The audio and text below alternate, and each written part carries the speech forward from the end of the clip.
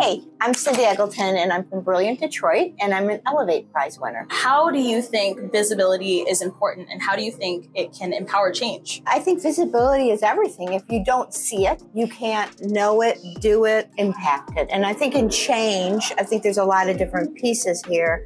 You have to be able to paint a picture of what you want to see. You have to be able to show that and be able to be visible in it. And I think also in the communities that we work in, which is really in hyper-local communities, primarily Black and brown, being seen means everything. I still remember we got a huge donation for high school students, and I asked 11 of them what did it mean to them.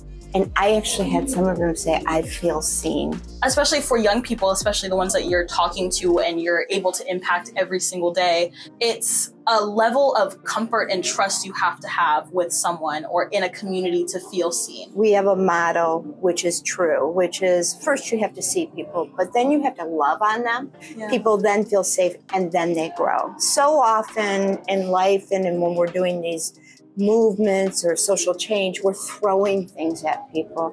We're not seeing them and embracing them, and they have more to say about what's right for them than we could ever figure out. I maybe used to listen to talk or listen to tell, and I've learned to listen to hear, to learn, and then help do. What's something that you feel like you think about a lot when it comes to the growth of your organization? Our organization is built on the power of people and the power of neighborhoods to enact the change they want to see, not that we want to see for them. But I think the one story that actually epitomizes why we've gotten to work with 16,000 people, why we've seen reading levels 3 levels, is somebody who said to me, I've had a really hard life. I've experienced a lot of things. I've been to a lot of organizations. I needed what they were going to give me, but I never once felt cared about until now. What she was saying to me is, organizations provide programs and services.